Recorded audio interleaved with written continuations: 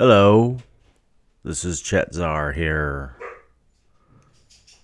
That was that was a dog barking in the background. Welcome to another episode of the Dark Art Society podcast. Today is episode number 148. I interview Mia Araujo, who's an excellent artist. Highly underrated, I believe. She's really, really talented. Love her work. Love her Patreon. But we'll get into that. Yeah, so here we are. I'm recording the intro to this podcast because I need to upload it today for the early edition and get ready for my sale of the Tool posters tomorrow. Woohoo. It's been a busy week or so. I had Nico Hurtado and Carlos Torres's convention, the Golden State Tattoo Expo this weekend, so I might sound a little bit tired. It's because I am. I had a great time there. My friend Lee Shamel, the amazing Lee Shamel, he helped me run the booth, and yeah, had a great time. Really cool convention. Nico's amazing. Carlos is amazing. It's kind of, Nico surrounds himself with such great people. It's cool to see because he's such a positive person.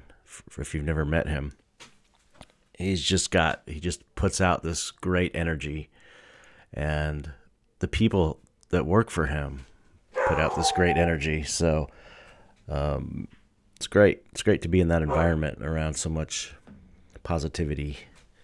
So my hat's off to Nico. And Carlos is the same way. Another dude who's just putting out this amazing energy.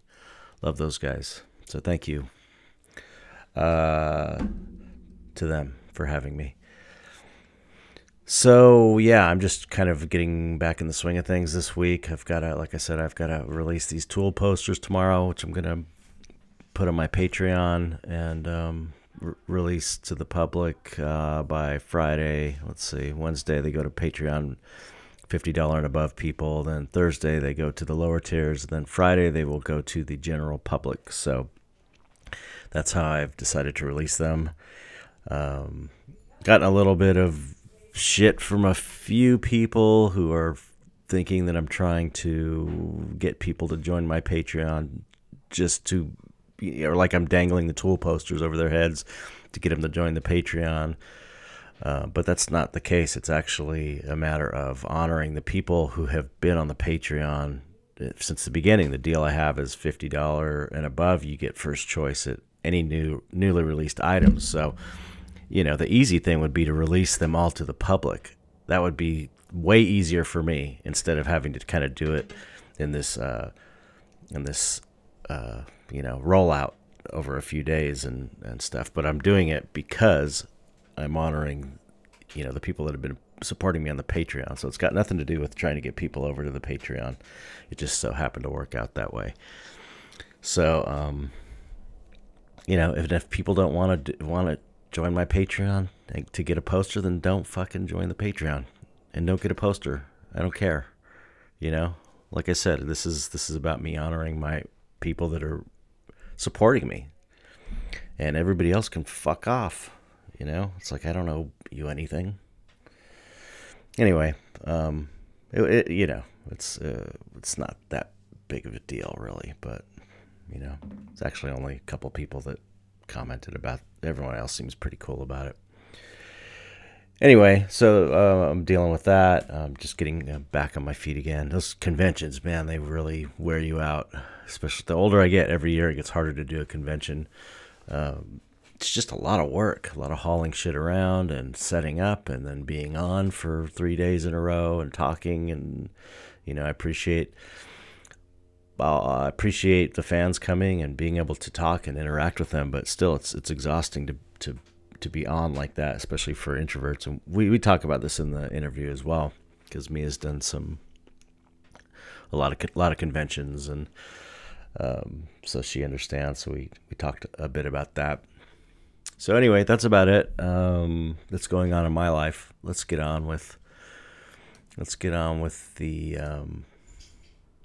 new subscribers because I forgot to mention them last week.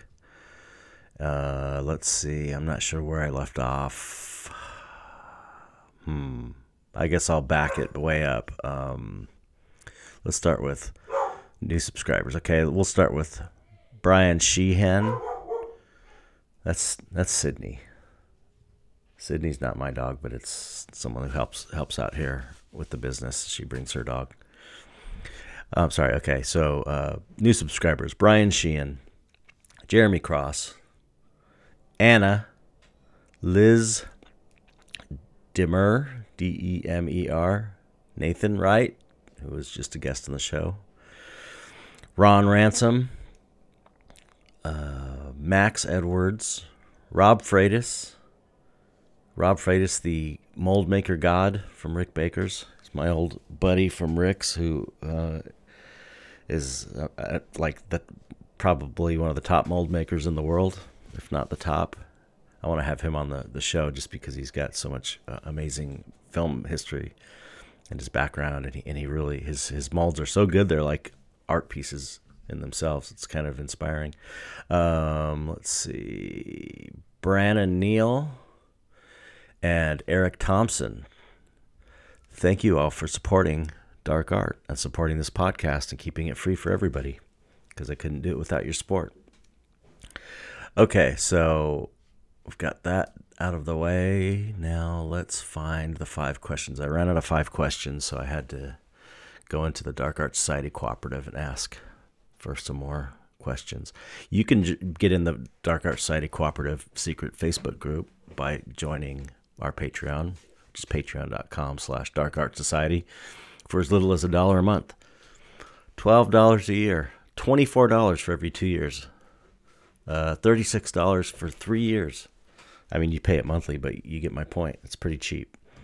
And when you do that, you get to hear the podcast a day early, sometimes 2 days early occasionally.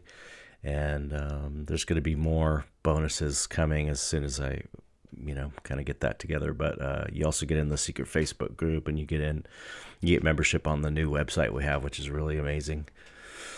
So that's that. If you want to join my Patreon as well, it's patreon.com/Chet Zar, and I post daily progress, tutorials, time lapses, blah blah blah, and you get first opportunities to buy new items, as I mentioned with the Tool gig posters.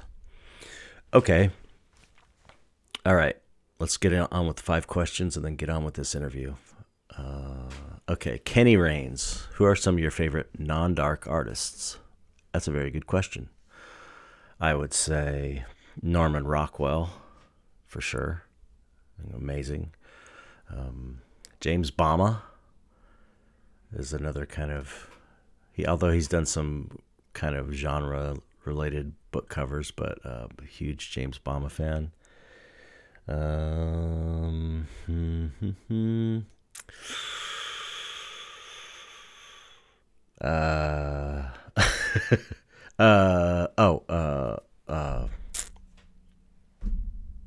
NC Wyeth is a good one. I mean, there's so many, and there's so many that I don't even really know that are amazing, but those come to mind, so I'll just go with those for now.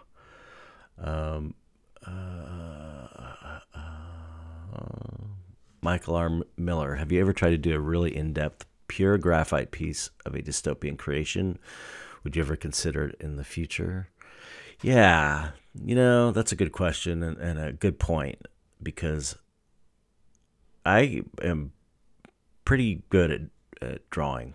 I mean, that's the one thing I've done my entire life, throughout all the different twists and turns my artistic life has taken, into makeup effects and oil painting, computer animation, digital music, all these creative, explorations.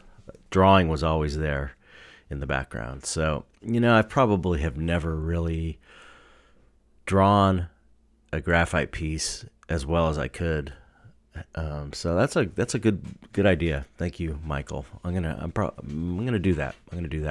I've done plenty of sketches, but I never take them I never take them as far as I could, just because I'm always thinking about doing things in paint. So interesting, good idea. I'll try and fit that in. Christopher Lee Duncan, do you think you will ever hit some East Coast cons or shows? I don't have anything lined up, but I feel like some pressure to do that, because when I was doing all the tattoo shows a few years back, I was doing stuff on the East Coast, and I was showing at Last Rites, and I would like to, because I get people asking me to come out there a lot. I just got burned out on all the traveling, and I sort of haven't gotten rested up enough yet to think about doing that. So I don't have anything lined up at this point. I have an open offer to do like a talk or a class at Alex Gray's place at Cosm.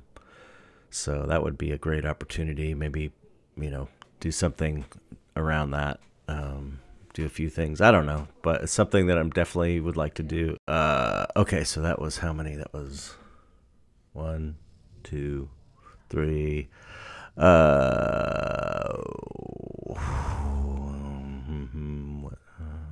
Okay, sorry, I haven't prepped at all here.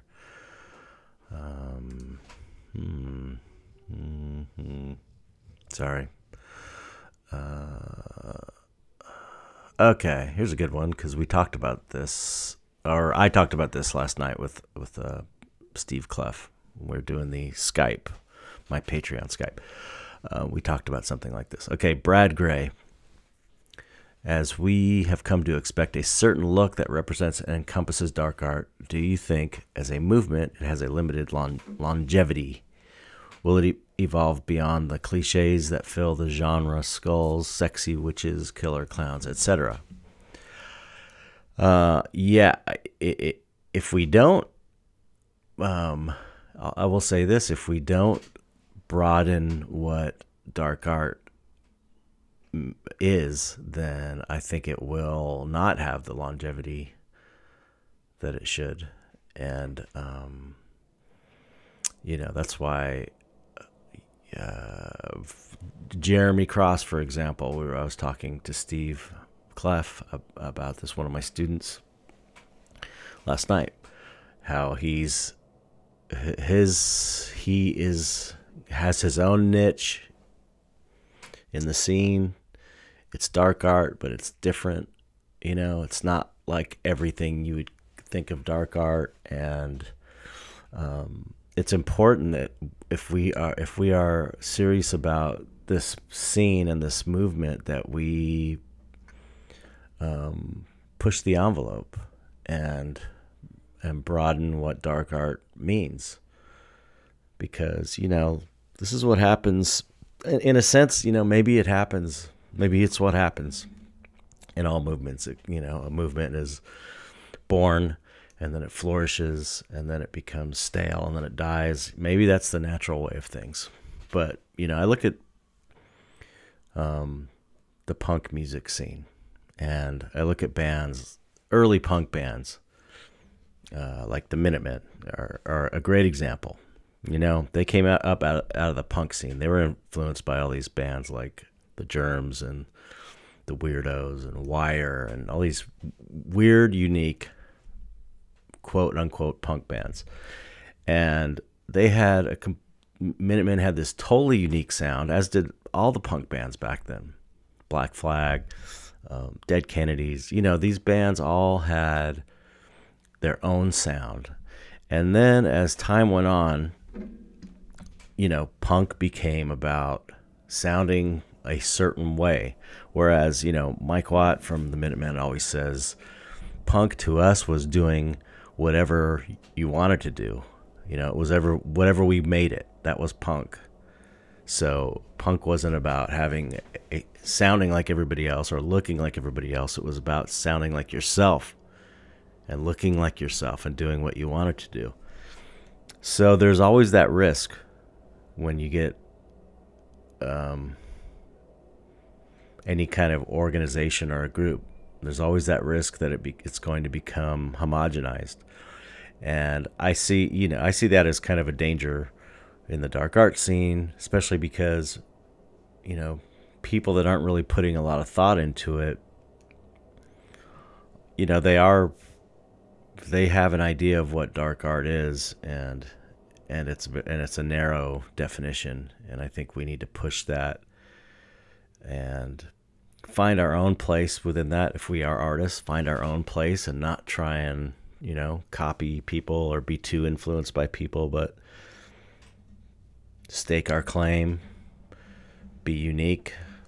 And if you want to do something good for the movement, that's what you should do as an artist. You should contribute to it instead of jumping on the bandwagon. Contribute to it, make it better, make the scene better because you're in it and you're expanding it and broadening it. So I think it's we all have that duty. If dark art means is important to us, we have that duty to keep it good and not let it get overrun by monsters, snarling, angry-browed monsters. It's so much more than that. Okay, let's see. So was that 5? 1, sorry. 1, 2, 3, 4. I think that was only 4, right? Yeah, shit, sorry. Okay. I guess there's one more. Give me 1 sec. Sorry, everybody.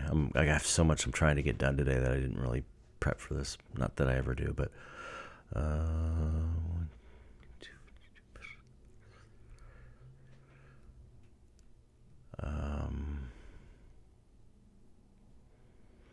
Okay, let me see if I can answer this. Kevin McInnes.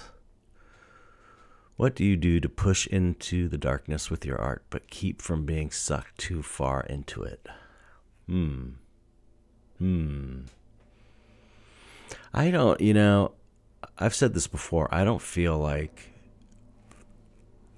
creating dark art like pulls me in or makes me depressed or sucks me into darkness or anything like that. It makes me feel good to do it. So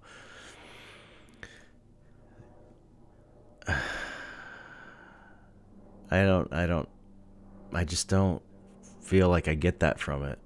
Like I don't feel like I could get, maybe that's not what Kevin, what you're meaning.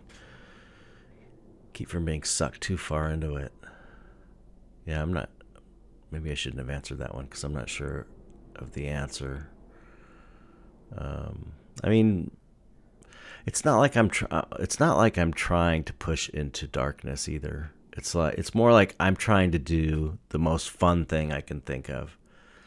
That's what I'm always trying to do with the artwork. What can I do that would be the most fun? And it's always the dark stuff for me. It's fun. I enjoy it. And so, I don't feel like I can go too far with it, or I don't feel like I'm worried about getting sucked in because I don't know. It's too fun. It's all about fun for me, really. More than anything. Anything else that comes from that, helping people with trauma or things like that are really secondary. It's for me, it's just about the pure joy of creation, and I find that the dark side of things is the most fun and interesting subject matter to explore. So, okay, there's 5 questions. Thank you for listening. Let's get on with the interview. It's a great interview with Mia Araujo. And thanks again for supporting. Thanks again for listening. If you can do the like thing and like us and rate us and review us, that would be great. We're trying to spread the word. I heard a ton of people come up to me at the convention over the weekend and say they love the podcast. So that was pretty cool. So it's pretty neat that the word is getting around about this podcast. And then, of course, there were a bunch of people that, were fans of mine that had no idea I did a podcast still. So the more you can spread the word, the better it will be for all of us. The more popular the podcast gets, the better it will be, the better guests we'll be able to get and everything else. So if you can spread the word, help out, that'd be awesome. All right, so here it is. Let's get on with it. The Mia Araujo interview.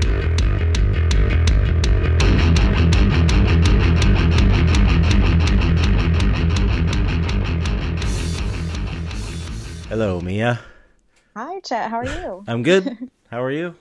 I'm doing great. Yes. Thanks so much for having me. Thank you so much for taking the time. I appreciate it. I tell you every time I see you at conventions from time to time and shows, but I'm a huge fan of your work. I think your stuff's as good as it gets, as far as I'm concerned. Your technical ability and your style is just like off the charts. Amazing. You're very sweet. Thank you. I love. I mean, I'm all about. I love portraiture, and your portraits are always. I love your profile views. I mean, they're just great. I love it. I'm blushing, but you can't see it. No, I can't see blushing it. Inside. But I usually see you at Designer Con, right? Or I did that once, last year. And not this last year. I think it was 2018. Yeah. Oh, okay. Yeah. But I've attended. Yeah. And I've seen you at your booth. Yeah. Because I was telling you, you should do conventions. Yeah, I remember telling you that because you were one of the first to tell me that, and I held out for a few years, but because I guess I just wanted to make sure I had a body of work at least that I was happy with, and not really? that I wasn't happy with my past work, but yeah, I don't know. I guess I just wanted to observe for a while before jumping in too soon. And it's kind of scary the first time you do a convention, and you know, I mean, especially for people if you're like me, you're like kind of shy and. You go to a new place and you don't know anybody and you have to go set this booth up and you've never really done it before. It's kind of nerve-wracking. It's a big investment too. Yeah, right. Just looking at the cost, like upfront costs. Usually when you do gallery work, you don't put an upfront cost aside from time and like maybe framing and stuff. But and materials now to go on with that. But we know, that's kind of part of the deal, I suppose, in the gallery world. Yeah, but... and we're gonna paint anyway, so I guess we do buy supplies and stuff, but with a booth, it's like the table costs and the getting all the stuff in. Like it's a lot of money. Right. It's like thousands of dollars. So it's like I was just like I just want to make sure I'm going to the right shows. I'm bringing the right stuff. Right. So. Right. Do you have you done many shows or just Designer Con at this point or? I've done 10 in the last 2.5 years. Oh my God, that's a lot. I guess, but you really went for it. Funny. I show with other artists that do even more than that. They do like 15 a year or something, and they live off of that. But right. But I certainly don't. I still have a full-time job. I wait tables 30 hours a week to pay the bills, and that helps to take the stress financially off my art, so I could just do whatever I want. Yeah. And like the conventions. I think the most I've done in 1 year is 4, which was last year. Mm. But this year I'm actually only doing 1. I'm only doing WonderCon so I can finish my book. So. Oh, okay. Yeah, you have. Yeah, we'll get into the book. You got a Patreon. Yeah. You've got a book. You've got all kinds of stuff going on. But we'll get into that. Let's give people a little background on you. Like, let's. You know how I usually start. I ask you if you were the art kid. Were you the art kid? Were you the art weirdo kid in school? Oh yeah, my sister and I have a twin sister, so right. it was her and I would just be drawing. All your the time. Your sister also is an artist? Yeah, we grew up drawing together, and no way. She took a break sometime in our teens or at least preteens, and just didn't draw for a while.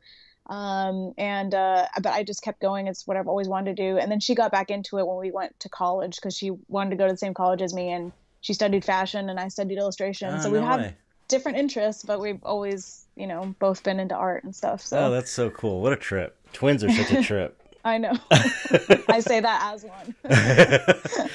Yeah, I have to ask you, I'm sure everybody asks you, but do you have had the psychic thing before? No. You haven't? No, I mean, you don't have the psychic link? No, I'm sorry to Oh, burst your bubble, but wow. Okay. we say stuff at the same time that's just completely random. Like, and that will freak people out. That it's just, and I guess that's the closest it can come to Okay. some psychic link. But yeah, I've never like if she's in pain, I can't physically feel that. None of Okay. that. Interesting. Okay. Okay. I was just curious. I'm sure you get asked that a lot, Sorry. but It what? is funny how whatever wherever that myth came from, it is a very pervasive myth I've because a talked lot to, of people. yeah, I've talked to people who say that they've had that, I've talked to other twins that say they have that, but it's, Oh wow. it's like, it's not like every twin, I imagine. Maybe some, Right. Yeah. just everybody's I different. wonder. Yeah, I wonder where that comes from. That's really creepy. Okay, so you were the art kid. You were the art kids, both of you, and you went to Otis, right?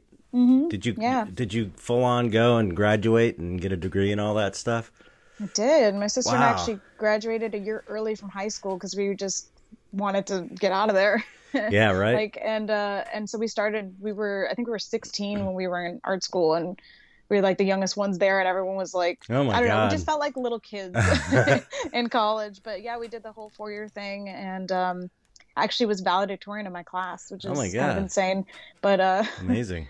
but it's like it hasn't like that's the funny thing about art school is like the degree that has no one's ever asked me for it, you know? It's just Right.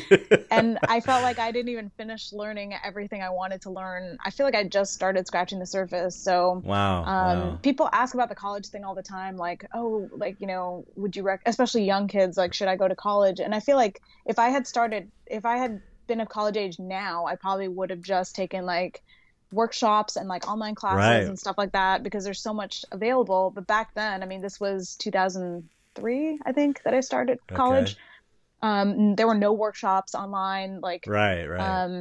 the only way to get skills, like technical skills, like painting and drawing skills, was in a college. And even in high school and grade school, I never had any like art classes with Hmm. teachers that actually knew about art. It was like our high school principal, who was also the gym teacher, taught art, and he Oh, didn't know how to really? draw. Oh Yeah. my God. Where did So you grow up? I grew up in like Sunland, Tujunga area in California, which a lot of people don't know where that is, but it's I guess nearish Glendale, La Cañada Yeah. area. Yeah. I know where that is. Um, what is that? West LA? Up northwest LA? I don't Yeah. even Yeah. know. It's a weird Netherland. Yeah, very very suburban America kind of town, Right. little Yeah. town. Yeah. Yeah.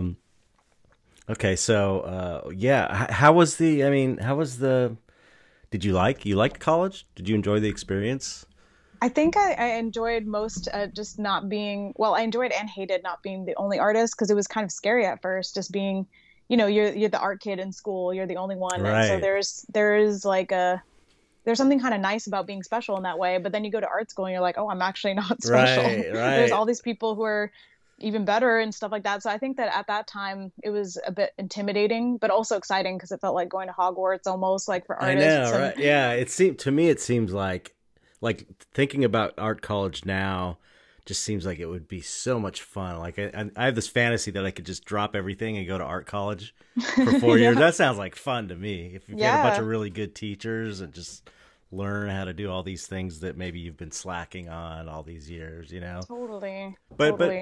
that's I'm surprised though that you um are so well, not necessarily, but sorry, half formed thoughts. It's just that look, I had a friend who went to Otis in like the late '80s, so I guess were different then. But Hmm. it was very much like conceptual art, and Oh yeah. they didn't teach a lot of like technical skill as far as like drawing and painting and figure drawing and stuff like that. But I lucked out. you must have, yeah, you must have gotten some good training in that way. They must have changed then, or I lucked out in the sense that there were a couple teachers that were really teaching that at the time because actually I think the year after me and the year after that, we had the chair changed and she was from a conceptual fine art background. So that what I heard was from students like in the two classes after me that the conceptual stuff started taking over again. oh So I really? think, yeah, so I think around the time that I went, we actually had Like Jim Auckland was one of my best teachers. Nathan Oda, who's in the Oh gallery yeah, scene, yeah, he yeah. I taught me know how to him. paint acrylics. Oh, Yeah, cool. and Bob Dom, he's also in the gallery world. Oh, that's right. Those I three forgot he. Yeah, teachers. I forgot. Yeah, He's great. He's yeah. awesome. Those three were like, amazing. And of course, like actually in foundation year two, we had some real legit like life drawing teachers. Like Gary Gareth's is one of them, and Beverly Bledsoe. They like traditional like foundational drawing skills and stuff. But yeah, of course, there were definitely the mix of like conceptual art and stuff, and some liberal art stuff. I don't think a lot of artists would enjoy taking those classes, Right. but it's like the degree requirements and stuff. But I think overall, like I learned more than I would have if I had just tried to do it myself at that age. Because I was so clueless about anything about the world. I'm not very good at self-direction. At least I wasn't then. I think it kind of trained me to learn, and to look for what are the skills that I want to pursue. And I had a weird phase actually in art school where I was trying to get away from representational stuff because I started really stylizing my work. So actually, if you look at my stuff that's like straight out of school, it's really stylized, really bold colors, but like acid trip colors and wow, interesting, and just very cartoony. So that's weird. I don't know if I've seen that work of yours. It's not on your website, is it? That stuff? No, not anymore. It was some of my first stuff, like when I showed with the Hive Gallery. Actually, that was the first gallery that ever showed me. Right. Nathan Cartwright was amazing. I had to give him a shout out, and same with LC from Space. He had the Cannibal Flower shows that both of them gave me like my first chance in showing right out of school. And so the stuff I did for those kinds of shows was very, very different from the stuff I do now. How funny. I was just trying to find my voice. So. Right, yeah. It takes a while. I was just talking to somebody. I did a tattoo convention this weekend, Golden State Tattoo, which is Nico Hurtado's convention. And, talking to a lot of younger artists and, the question of how do you find your voice always comes up, and it's just like it takes time. You just have to keep messing around and flailing, and eventually you find something that clicks. It took me like 5 years, I think. I felt like before I really got my thing, my kind of monster portrait thing. Yeah, but definitely. It's just it's not like an intellectual thing where it's like, okay, what's my voice going to be? And you think about it and logically, figure it out and then do it. It's not like that. It comes from just repetition and develop. It's a weird thing. It is. And if you're doing it that way, you're doing it wrong. Yeah, right. Yeah, exactly. That's more like your intellectual voice or something. Yeah. So, okay. You graduated. That's funny too about, getting a degree, because there are, I used to work in the makeup effects business for, before I got into fine art. And that was the same thing, in that line of work as well. Like there were a few people that had art degrees, and that was kind of the running joke, is that nobody ever gets asked about if they have an art degree or not. You know, it's not like anyone's ever gotten a job from it, but it's like the skills speak for themselves. Yeah, exactly. That you're going there for the way I see it. The degree is just the little, artifact from that experience, and what you learn is the important thing. Yeah, definitely. So, yeah, but it's crazy now. You can learn from YouTube for free. Yeah. There's some amazing tutorials and stuff on there. Absolutely. Really, or for a small price. Exactly. Some of the subscriptions are a fraction of what a art education costs. It's like $100,000 to go to college, and it's like loans and parents paying for shit and people working through college. I mean, it's insane. But yeah, I mean, I actually continued taking classes at workshops and stuff after graduating. Like, that's smart. Any chance that I get, or any of these subscription sites like New Masters Academy or Schoolism, like I'll sign up for like stints and just take a bunch of classes and stuff. Yeah, that New Masters Academy is pretty amazing. I've thought about it. It's one of those things. It's like if I get a little extra money, I see courses all the time. I'm like, oh, I want to take that. Yeah. Because there's always there's always more to learn. Definitely. It's not like you ever. I remember talking to my dad about that when he was like telling me when he was 70 that he was still learning, and he'd been painting since he was 20. So that's why it's fun, because it's so hard. Exactly. So are you an acrylic painter? Yeah. Okay. Awesome. Yes. I'd like to try oil at some point. Doesn't look like you. I mean, if you're this good in acrylics, it doesn't.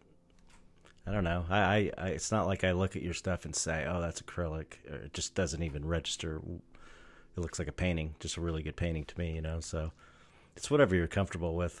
It's true. I think that it's funny that most of my favorite paintings are oil paintings, though, and so it's just there's certain things that mediums you can't make them. You can't force them to do something that a different medium does. So I think sometimes I fight with acrylics a little bit. Maybe I feel like I'm in denial about what it can do and what it can't do. Even though I've been painting with it for over 10 years, I still feel like there's still things I can learn and to be better at. Like Nathan Oda, for instance, he's a total master at it. And same with this artist that does work for Magic the Gathering, Jesper. I don't think I'm saying his name right. Easing, something like that. But he's great with acrylics too. Yeah, he makes it just look so loose and effortless. Yeah, there's amazing acrylic artists. As another thing my dad told me growing up. Also, he was always an oil painter, but he would show me these. He showed me this guy Chuck Wren, who was an illustrator in the '70s, who did all acrylic, and they looked like oil paintings. And he'd always tell me, I never really had that prejudice against acrylic. Because he would tell me that you can, it doesn't matter if you're good, you can make whatever whatever medium you're using look amazing. It doesn't matter. Exactly. I started with acrylics because makeup effects it's all like acrylic based usually. Oh, yeah. We're painting prosthetics and making this kind of this rubberized version of acrylic paint, and so I was really familiar with that. So I started with acrylics, but then all my favorite painters were oil painters. So I'm like, okay, I'm going to teach myself how to paint in oils. And it was hard at first. But once I got to the point where I learned how to paint in oils, I just never went back to acrylic. And actually one time I did. And then everything was drying too fast for me. And I was like, fuck this. I can't deal with it. It's drying on the palette. I'm just not used to that. Yeah. But yeah, you should try it. It would be, since you might want to try a good way maybe to try messing around with oils would be to finish your acrylic paintings in oil, because you can paint oil on like people like Brahm, I know, or a lot of illustrators, they get it, since it dries so fast, they get a painting like half done or 3/4 of the way done and then polish it off in oils. That's very true. That might be a way. I don't know.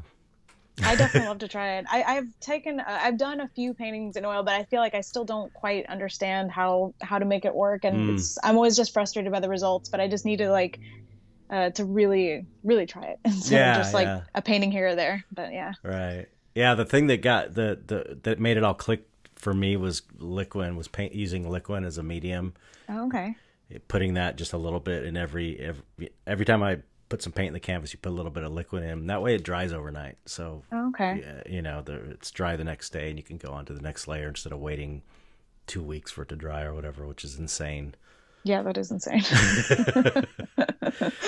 But, wow. Interesting. Okay. So, I'm sorry. I'm just looking at all your stuff on your website. I love the blues. You use a lot of cool colors. Yeah, it's a thing that I didn't notice I was into, but I have a very specific palette these days that I just love, kind of almost like a midnight palette, or at least a dusk palette, if that makes sense. Yeah. There's something kind of fantastical about that I really enjoy, but I do need to step away and try other things too. I don't know, it's working for you. I mean, I like it because it looks spiritual to me, like this those cool colors. They just kind of feel like mysterious and spiritual, kind of, Awesome. Okay, so you graduate college, then how did you get to the point where you're at now? What did you do once you graduated college? I was actually exhibiting in galleries. I started with the Hive and Cannibal Flower and stuff like that, and then just group show to group show with Rock LaRue, Copro, Corey Halford, and around the time that I had my solo show with Corey Helford in 2012, I thought that was some of my best work actually that I had done up until that time. I actually had never shot models before, like photographed models before for my work. And so I felt like my work had leveled up and stuff, and I was really excited about where it was going. And I think it was just a combination of things happening. I had a lot of personal life things happen that really changed my life, as well as I think around that time the economy too was shrinking a bit. Like there weren't as many collectors as there were when I first started. And then, and just, I think a combination of those things happening, honestly, like I was just in a bit of a fog at that point.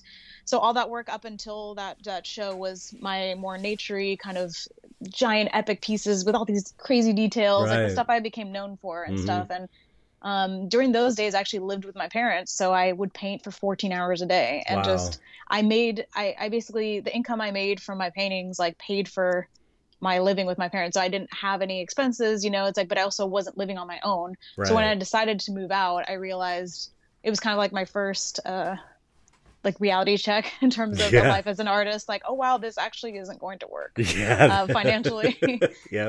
So it was a couple years of struggle and just trying to come to terms with the fact that I was changing as a person. So my art was changing and my work wasn't selling as much as it had been at the same time. And I'm moving out and I need to figure something out financially right now. Especially living in LA. It's insane. And I moved to Orange County, just slightly cheaper, but still insanely expensive. So I actually made the choice, which at the time felt really tough because I grew up like all through college and everything, just thinking I'm going to be an artist and I'm going to make a living as an artist. However, that turns out to be, whether it's commercial art, whatever. My art was never really commercial, so I had a really hard time finding any art related jobs. And during that sort of crisis moment, I realized actually my skills aren't where I want them to be. Like I just wasn't satisfied with where they were. And a lot of jobs these days, commercial jobs these days, do tend to require you to paint digitally, or at least it makes it easier. And I definitely don't have those skills. So I just decided to take a non-art job actually in 2014 to pay the bills. And that was really tough, but it also wasn't the end of the world, which I thought it would be. It's like when you first make that decision, you think I'm not an artist anymore. It's like, yes, you are. It's funny. This comes up a lot. This debate on forums and on Facebook and in art groups and on the podcast about the day job versus full time, and people being criticized for not being artists if they're not. It's such bullshit. I mean, it took me 7 years working a day job. The last 7 years of my day job, I was building my art career, and even at the end of that 7 years, I was not quite ready, but I got laid off, and so I was like, okay, I'm almost to that point where I can do this, but I don't know. I almost went and got another shop job in effects when I got laid off. But some guy bought a painting like that day. So I was like, okay, that's a sign, I took it as a sign that I should do this, and I was able to make it work. But man, it's like, this is, I've been busting my ass ever since. How many, it's like, I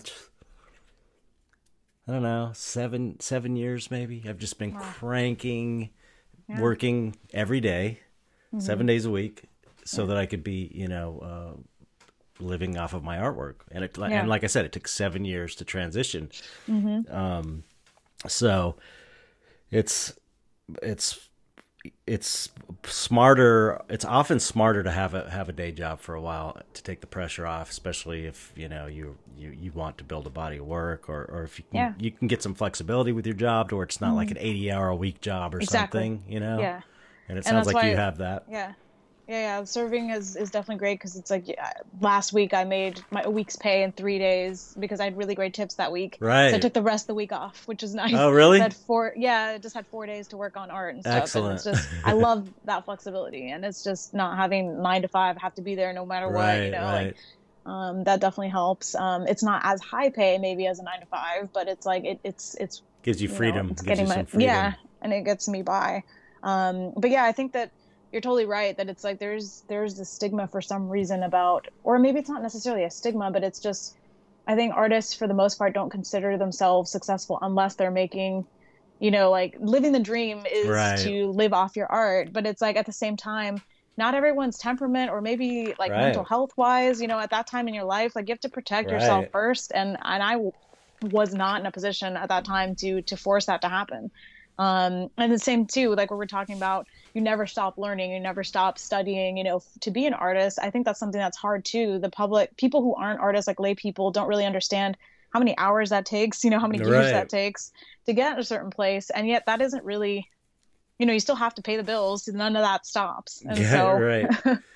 all of that makes it really complicated for sure. But I think the sooner people can just throw that idea out the window that there's no shame in No. just taking a step back when you need to. It's just a season in your life. I think that's what got me through it. I was just like, this is not forever. Right, right. It's maybe more years than I'd like it to be, but it's not going to be like this for the rest of my life. Right, right. Nothing is the same for the rest of your life. Exactly. So. Yeah, yeah. Yeah, I was the same way. That's how I kind of got through those years in effects, when at that point I was like just not into it anymore. I you know, for a lot of different reasons, I was like, oh, I got to get out of this job. It was making me insane. But that's what I kept telling myself the whole time. It's like, it's not permanent. It's not permanent. Yeah. You know, it's, I'll be able to do this. I just got to, you know, you see the growth. I was able to kind of slowly watch the growth of my career go. And I'm like, okay, as long as it keeps going up, even if it's slightly, I can deal with this day job. And, and it afforded me the ability to do that, to create artwork. It was like I was working at night and on weekends, but still, you know, I was able to do it.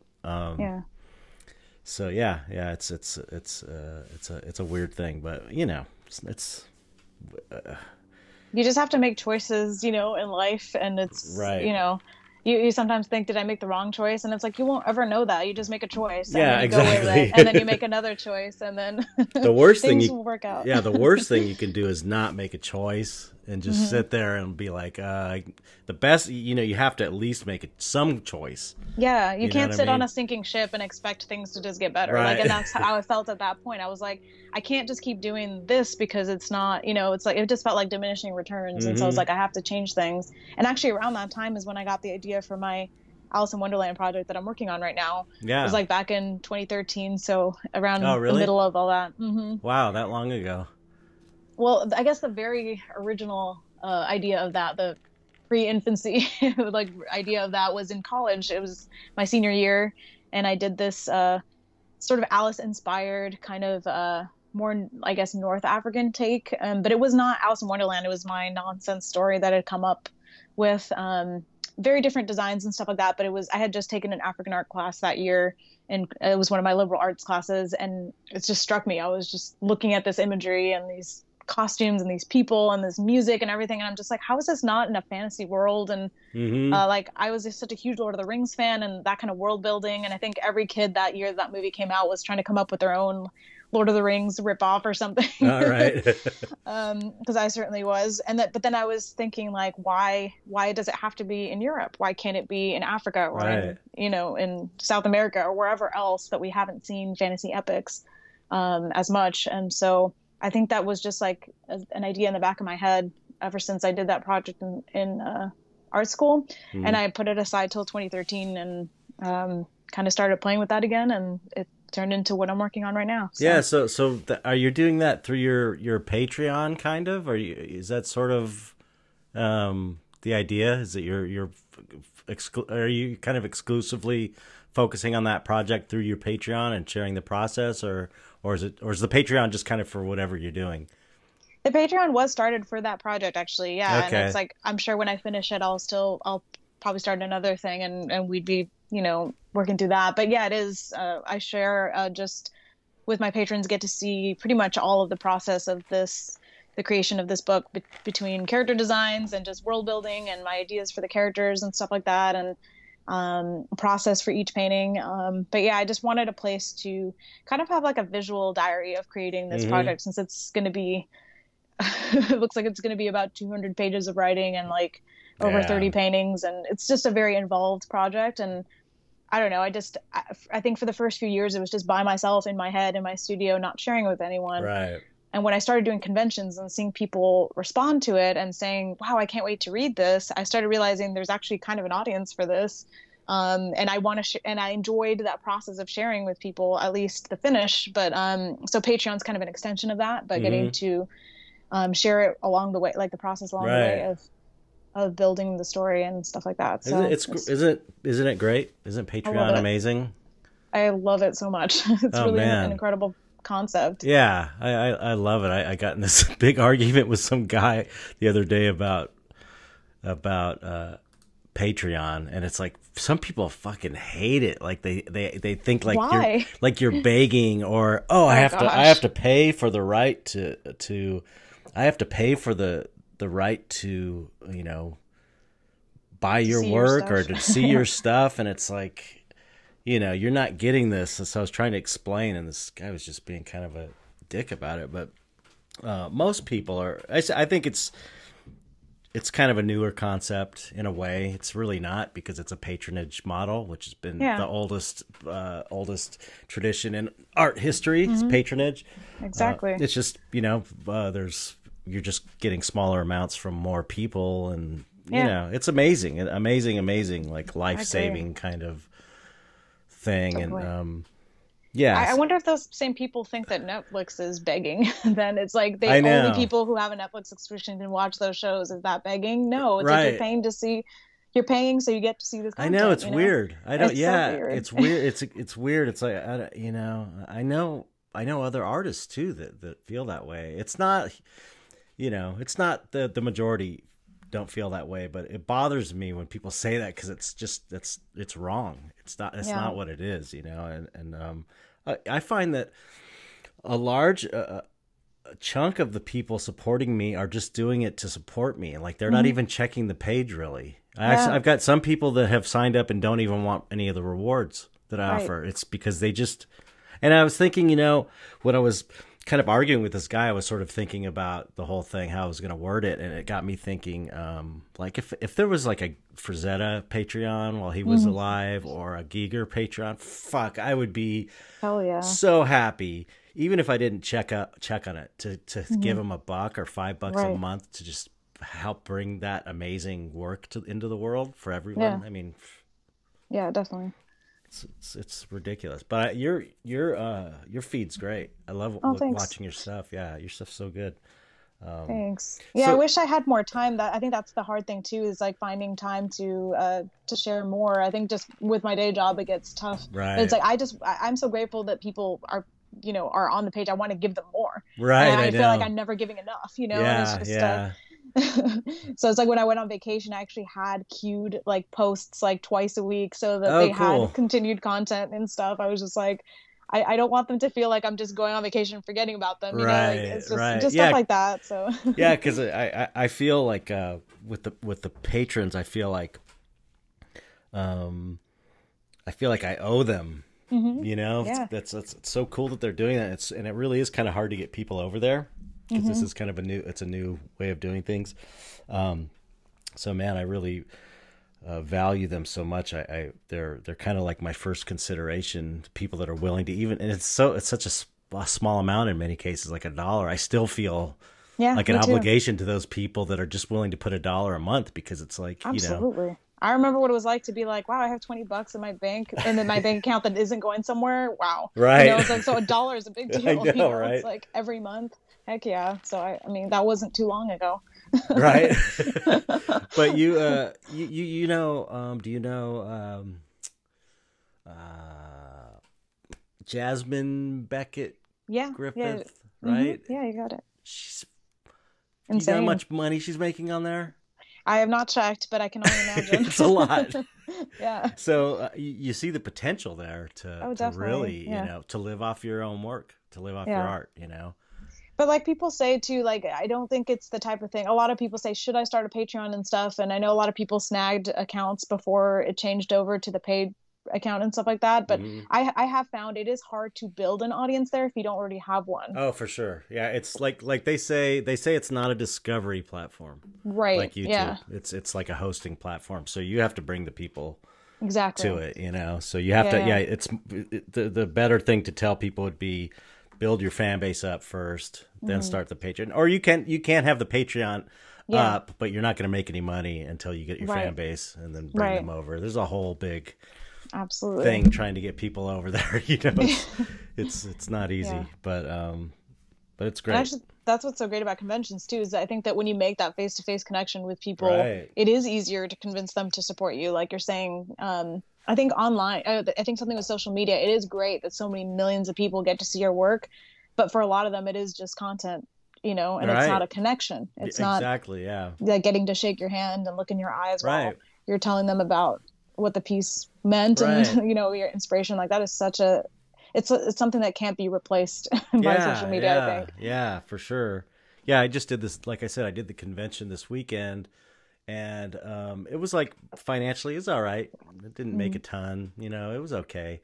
But and this is true for every convention I do, no matter how much money I make, there's always the value of meeting fans face to face and talking to them and making that connection and seeing how excited they are about your work, and then you giving them, telling them information and seeing their work if they're artists as well. I mean, that's like priceless kind of stuff. And that, as far as, even from a business standpoint, as far as the business of art is concerned, those are the kind of people that support you.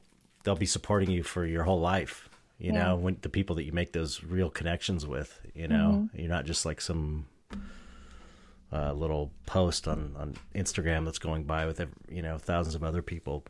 Absolutely. So, just the connection factor is important for, reasons for doing conventions, I think. Yeah, definitely. And I don't know, the older I get, the longer I do this, the more I see that it is those people are the ones that are always there for you, even during the bad economic times. They'll support you throughout all that stuff. That's where it's at. It's the real hardcore people, but anyway, so the basic idea of your Alice in Wonderland project is, it's like you're re-envisioning the concept of Alice in Wonderland in an African kind of context. Yeah, and it's actually also a sister story. So Alice has a sister in the original, but she's just reading her a story that Alice falls asleep to. And then when Alice wakes up from her Wonderland adventures, her sister's there saying, and she tells her, so she's kind of like a bookend character. She's not really a part of the plot. And me being a sister, I just felt like, what if her sister is at least has a bigger part in the story? And Alice has to choose between staying behind in a world that doesn't understand her to be with her sister in a world that she's going to not be happy in, or go out into Wonderland alone. Oh, interesting. And I can completely relate to that because I went through something similar.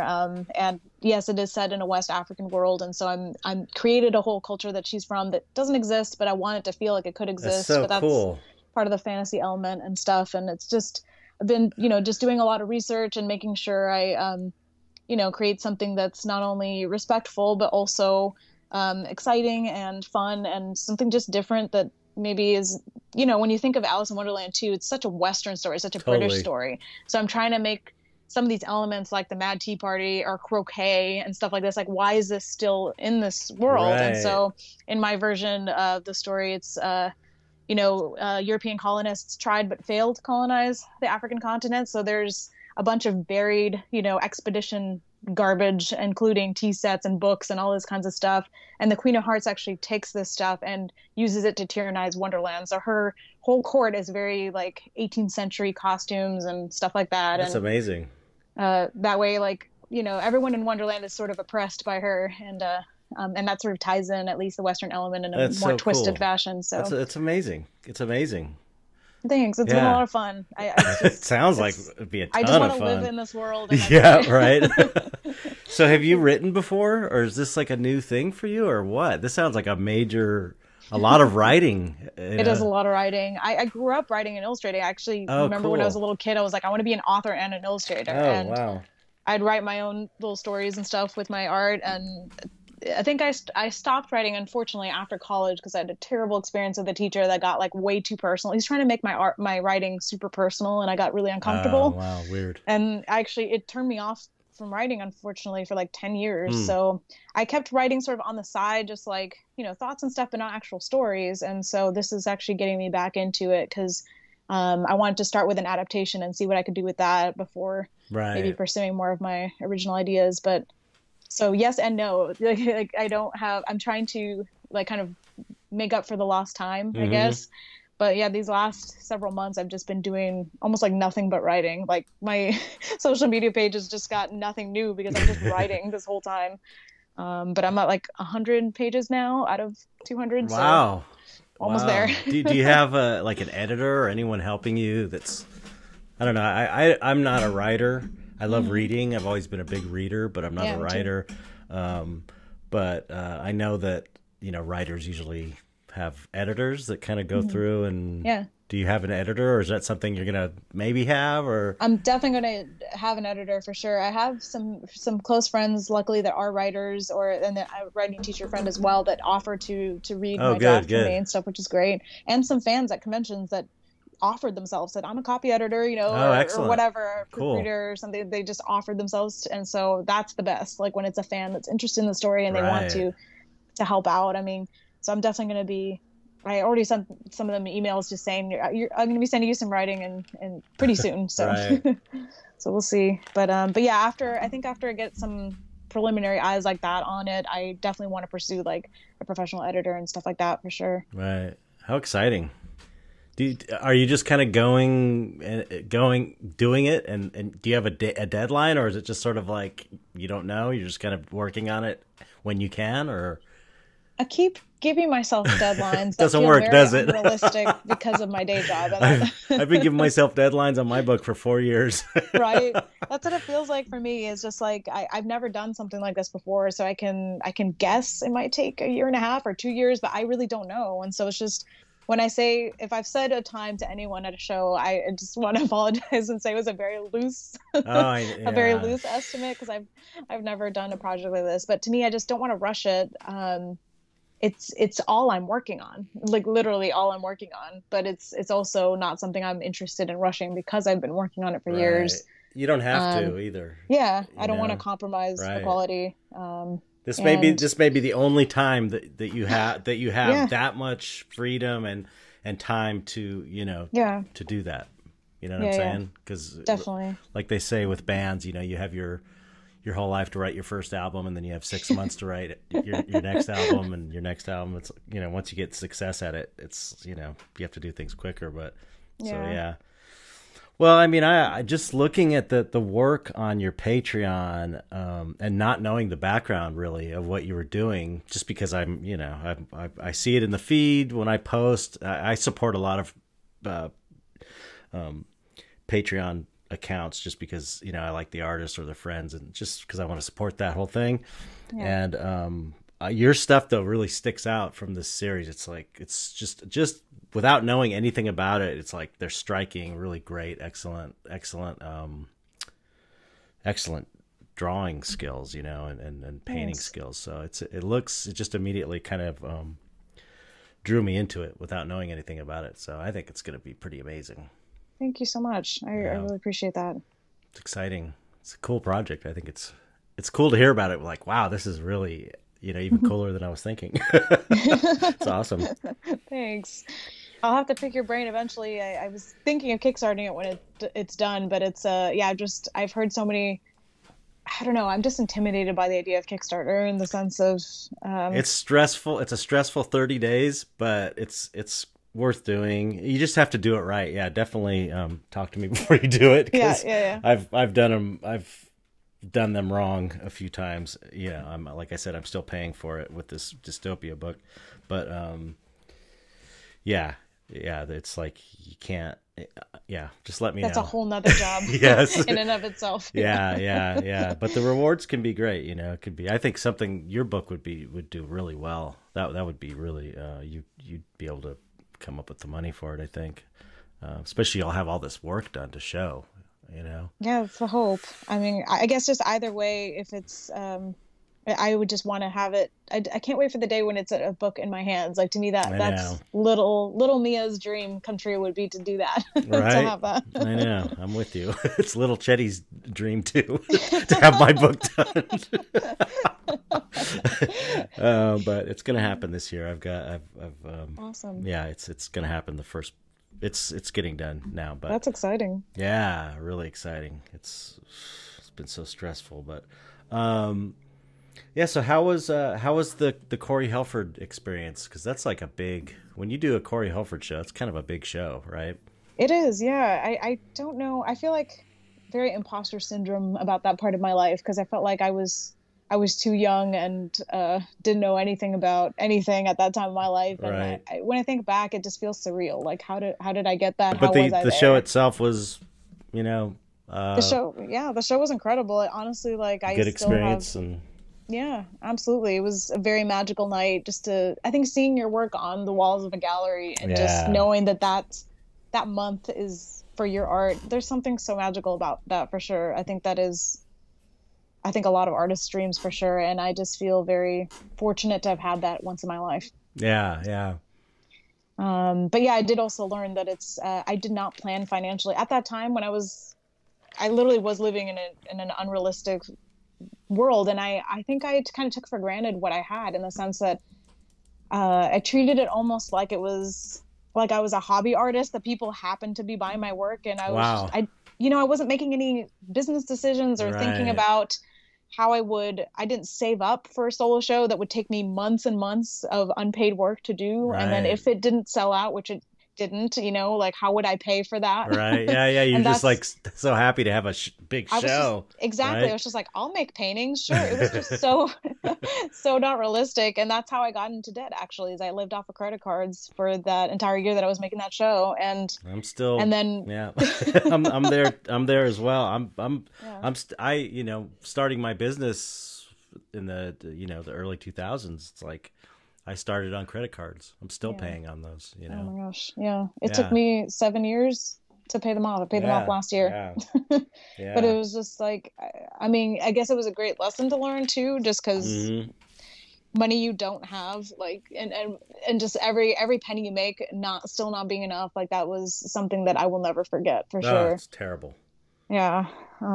Yeah, But anyway, I feel like, I look back fondly on those days in the sense that, like I said, it just felt so surreal. It was definitely a magical night to see all my friends there and hmm, to see my work on the wall, and stuff like that. And also I think it was humbling that I thought that was some of my best work up until that point, and that it yeah, still you know, didn't save me at that time because of right, financial reasons and stuff like that. And I think yeah. that was a good lesson to learn too, that it's like you have to keep pushing, you have to keep doing better, keep evolving, as an artist Hmm. and stuff. And that's what I've done ever since. And So you have to have develop a thick skin, definitely. because I've had all kinds of shows where I didn't sell Hmm. shit, and it's Right. you believe in the work, everything you do, Hmm. you believe in, Yeah, and it's just it's a bummer. absolutely. And things don't keep going in an upward trajectory too. It's like it might be sold Hmm. out show, and then it's like there's a dip. And I think that's great to learn because it's like Yeah, success is not an upward, yeah, trajectory at yeah, all. yeah. It goes up, but it goes down. It's Yeah, like a exactly. one of those Like financial financial graphs, graphs. Yeah, exactly. But Yeah. so it's like you have to try and prepare mentally and emotionally for that feeling of oh, it wasn't a hit this time, Yeah. and Yeah. it's part of it's every artist goes through it. Every artist Yeah. goes through it, and if you haven't gone through it, you will go through it Hmm. eventually. Hmm. It would there might be a rare case where someone just kind of comes out of the gate and is just hugely successful, but usually those people, they don't last that long. Hmm. I know a lot of artists that were like kind of a year or two into it just got really popular, and then they kind of, you don't hear about them anymore. Yeah. It's a better career trajectory to have that slow build Hmm. and the ups and the downs. It's natural. Yeah. So you just have Yeah. to prepare yourself for the pain, because that will come. Absolutely. Because it's part of it. It's just part of the journey, you know? It doesn't skip anyone. No, yeah. It's very non-discriminating in that way. You know, it doesn't matter how good you are, it's going to happen. Yeah. I feel like I have a healthier relationship with my art now after all that happened too, that it just, I feel like I can take criticism better. I can look at my work critically and see what I'm missing, what I need to improve. And back then I was just, this is my work. This is how it's done. It was very, I don't know. It was interesting. I just was very close-minded at that time of my life. And I feel like the struggles I've been through have helped me actually be a bit more satisfied with the journey in general, and not where I am currently. Right. So, well, you were pretty young. Yeah. I at that was time. 20, in my early 20s. Yeah, that's like still a kid. Yeah. You know, I mean, that's pretty young. So, and you know, humility and being able to take criticism and stuff like that comes with age. You know, that's like one of the good things about getting older is that you don't take things so personally, and you realize you're not the most amazing thing in the world, and you're not special, and there's all kinds of amazing, talented people out there, and you know, it's just part of growing up. So, you know, it's the painful lessons of growing up. Everyone goes through them. Yeah, absolutely. Especially artists. Especially artists. But yeah, I don't know. It's cool. I hopefully people will join your Patreon from this podcast too, because this stuff is really, really good. I enjoy it. You're one of my favorite feeds on there. Yeah, I enjoy it.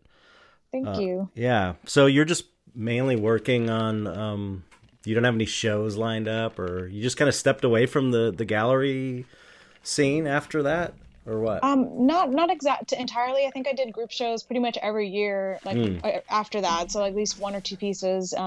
Like last year I did a piece for Spoke Arts Game of Thrones show for the last season of Game of Thrones. And oh, cool. That was pretty fun, getting to do that. But yeah, actually this year I have no shows lined up, just WonderCon, because that show you're grandfathered into. So if you give up 1 year, like your space, you actually don't get it the next year. Right. On every other show, every other convention is juried, so it doesn't matter if you skip a year because it's a different jury every year anyway. So for me, that's convenient because WonderCon's in my backyard. It's the easiest show for me to do. Where is WonderCon? It's at Anaheim Convention Center, like right by Disneyland. Oh, okay. How is it? I've never been to that one. It's pretty good. I mean, it's not as much money as I've made at other shows, but I think that I've had a steady, like, this is going to be my 4th year, I think. Yeah, so I've had, like, return people coming back, and this last year was my best yet. So I feel like it's been going better each year. So for me, it's worth doing because the costs are very low. But I still don't recommend it to my friends who fly out of town. Because I think to fly out of town for a show, it has to at least have, I don't know, close to 100,000 people. I think maybe WonderCon does have that, but I think because it competes with Disneyland being right across the street as a money sink, I think it still doesn't have the, you know, unless you do fan art and that sort of stuff. For people who do more like original work, you need a show that people are looking for that, and that doesn't have such a direct competition like something like Disneyland, that, you know, everyone who's going to WonderCon is also going to go to Disneyland. There's the same audience, you know. So that would be my main criticism about the show, but they're run by the same people as San Diego, so really? Yeah. So what about, are you doing DesignerCon now that they moved down to you? I did it the first year they did, and I did not have I shared a booth to just sort of to take the cost down, and it was not great, to be honest. Really? Like, I've heard it was too fast. Yeah, I heard it was like a lot of space in between booths and stuff, or there's like, it was weird. I heard it was kind of weird, but you know, I guess that's to be expected, maybe. A new move, but I think they just sold more tables than they did tickets, basically, and that's never good. Yeah, that's not a good thing. You want the buyers to like far exceed the number of booths there. Yeah. So there's enough to spread around, but I think I'll wait a few years. I'm sure they're not going anywhere, you know, and they can only get better with time. So right. I think I'll just wait it out. But that's something I've learned too, just from doing 10 shows. I don't know how my friends do it that do 15 shows a year and that sort of thing. I But can't it's even like, imagine that. it's so exhausting. It's Oh, it's so much terrible. time, so much preparation, and it's so physically draining the days of the show to be there that Oh to me yeah, it's it's like hard. the only way I will invest in doing that and doing a show and invest all the money to do one is if I know for sure I can find an audience there and going to make money there just from what other people have said. So Right. I'm just like not going to try like gambling on shows anymore. So Yeah, yeah. it's Yeah. just not worth my time. Yeah, right. It's I stopped doing I stopped doing DesignerCon when they moved because Pasadena's like right 15 minutes from me. Yeah. And it's just like, you know, it's how could you not do a show that's 15 minutes from you? But Yeah. I always had good luck there, but man, it's like I would have to either drive home, you know, an hour Or stay or at a whatever, or hotel. stay at a Yeah. hotel, and that cuts into your profit, and Yeah. that really I don't kind think of it's worth it. Yeah. yeah, Definitely not. it kind of bummed me out that they moved because I really liked that convention. But I got Monster Palooza I do, and Nico's convention in Pasadena too. I mean, Awesome. I'll do just about any convention in Pasadena. Yeah, yeah, there you go. But they're so exhausting.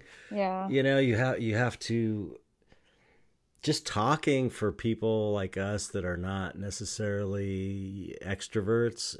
Takes so much energy, even though you It does. appreciate the people there and you're happy, you know, I'm happy to talk to people. It just drains you. I slept Yeah.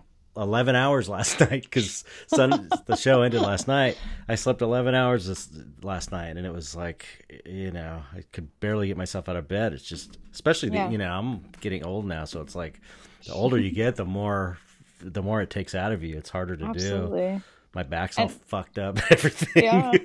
And I'm short. I have to stand up because I can't see over my display if I Right. sit down. So my feet are killing me by the end of it. You need like a director's chair or one of those chairs that like lifts you up. That's funny. Yeah, yeah. I know some people actually do bring those. Yeah. I've seen people with director's chairs. Wow. Yeah. Wow. But that's something actually serving has helped me with too. I used to be like when I first met you, I was super shy. Like I was like super awkward. And I mean, there's certain people that I could easily talk to, like you're super nice and stuff like that. But there's other people that I just found intimidating, or just strangers in general, just not Right. knowing what to say. Right. And yeah, just my day job forcing me to talk to strangers all day long is just like now I can just Right. do that pretty easily. Yeah, So yeah, that's good. That's good. Yeah, I can imagine because you're talking to like you're not just like talking to art fans. You're talking to just every different type of person in that kind of job. Yeah. I imagine. yeah, definitely. That made me feel like I feel like people's skills are literally a skill. Like you can learn it if you want to. It's gonna be super uncomfortable if you're introverted, but you can totally learn how to do it. Absolutely. Yeah, I've talked about that a lot on the podcast. Like how I knew that if I was gonna make it as an artist, one of the things I had to do was network with people and get over this whole fear of talking to people. And so I just started making myself go to art shows and talking to people. And then, you know, once you start doing it, then it becomes more natural. It feels more natural, but it's absolutely 100% this learned thing. Yeah. Like a skill. It really is like a skill.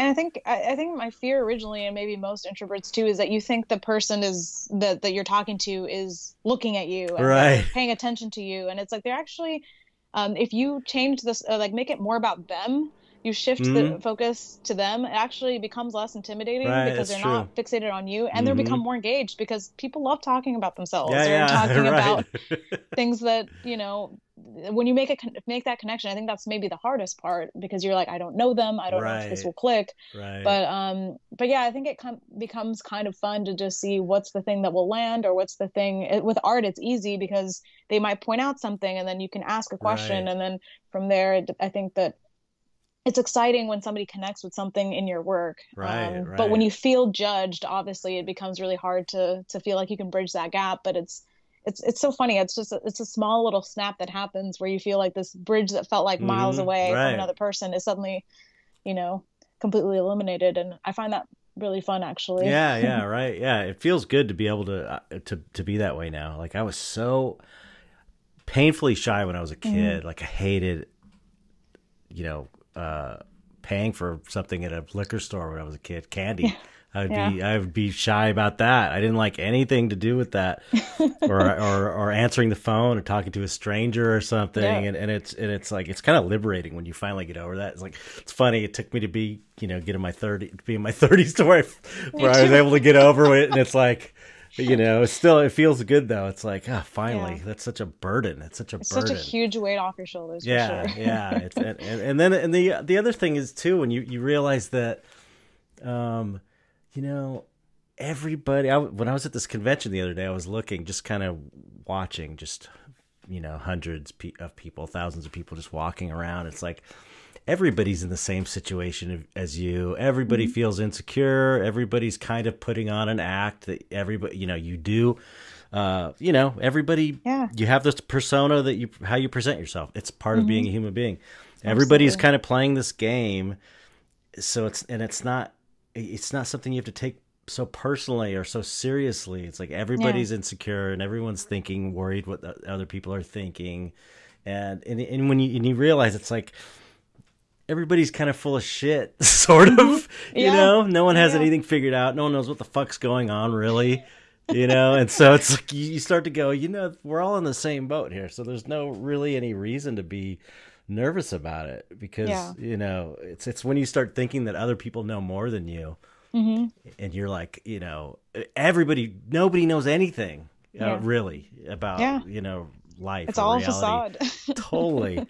So I think I totally agree. And I feel like if you look at it, for me, it's amusing to people watch. Like when I'm during the slow parts where like no one's buying anything, you can take that and say, oh, I suck, like my work, no one cares about this shit, or whatever.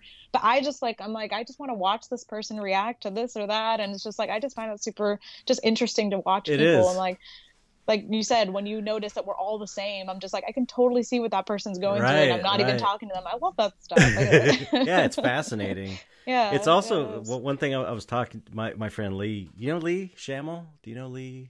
I don't think so. Oh, he's super cool guy, great guy. Yeah.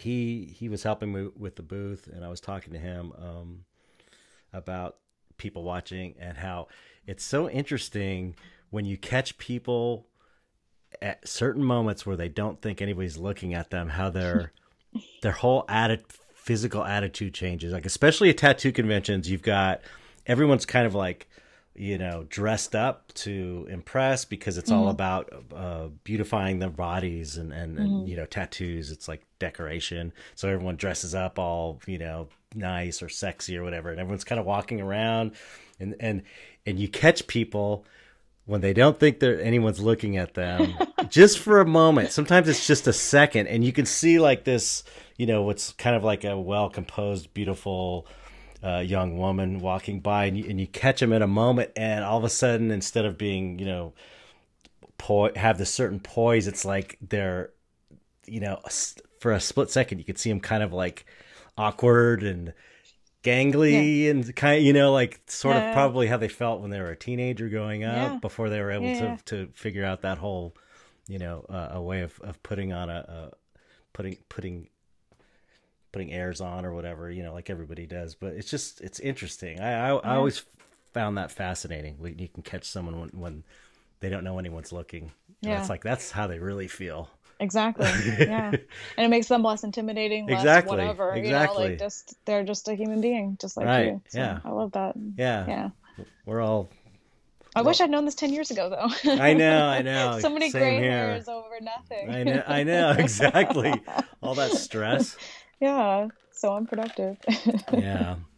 But anyway, how do you divide your do you have a schedule?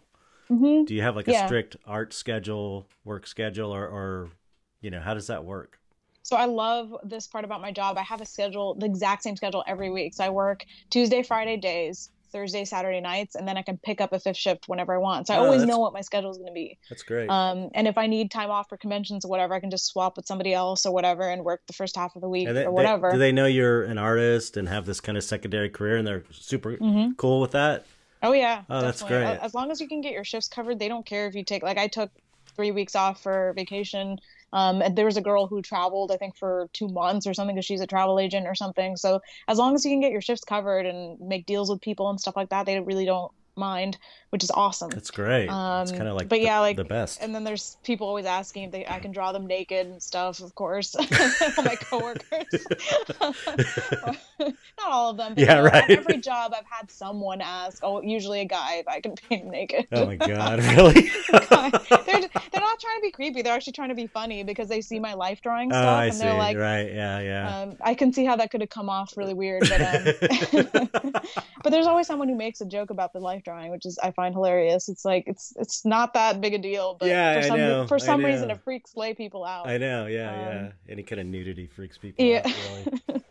But yeah, so usually I tend to keep my Sundays and Mondays off because that feels like my weekend. So I do most of my art then.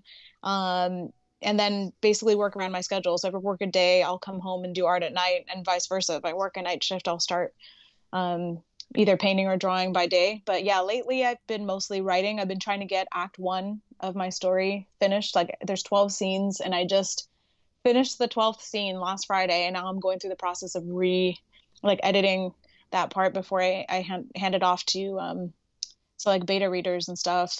So yeah, the writing days I just literally just sit and write, and anytime I get stuck I actually go outside. I have a balcony area now where I just sit out there and just I can listen to the birds and see the sky and stuff like that, and just get my mind off of the thing that's stressing me out. Right.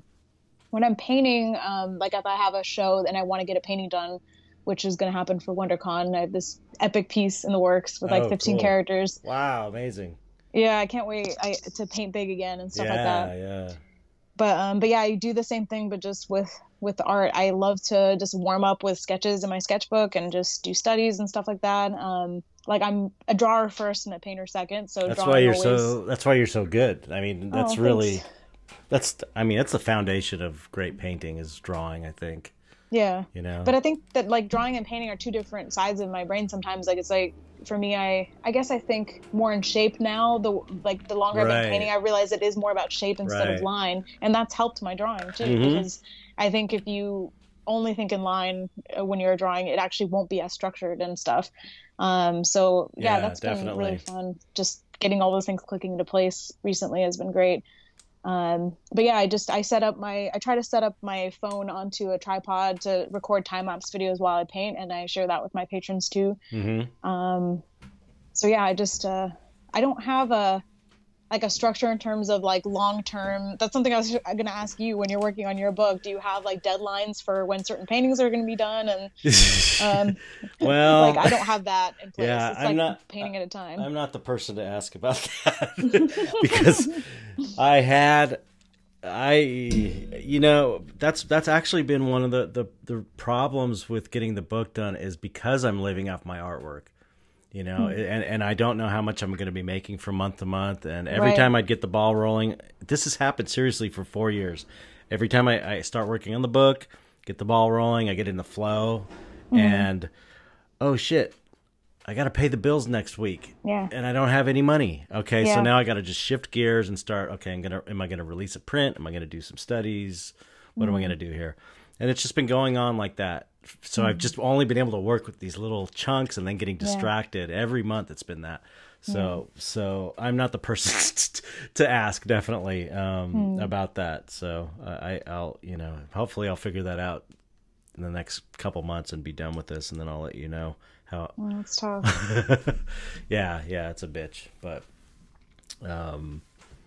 I've had a little bit of like I can kind of relate to that in the sense that sometimes I feel like when work is sort of too interspersed, like day on, day off, day on, day off, I feel that too. It feels kind of like I'm working on my stuff, and then I have to like jump into work mode. Okay, now I have to go and hustle and make money and stuff, and not think about my art, and then I have to get back on somehow. And like turning it on and off sometimes actually is very draining. And then there's times like last week where I'm just like, you know what, I just need 4 days in a row where I can just focus. Right. And that is the dream. I think most of us just wish we could just know we have a financial backing and just do the thing. Yeah. But anytime you have to be thinking, but that's the thing. It's like being a full-time artist, you don't just get time to just work. You're running your own business. You're paying for the bills. Yep. And then you have to make sure the art that you're making is selling and all that stuff. And it's like having two jobs anyway as a full-time artist, and most people don't realize that. Yeah. And two completely different jobs. Like Yeah. you can't get any, the business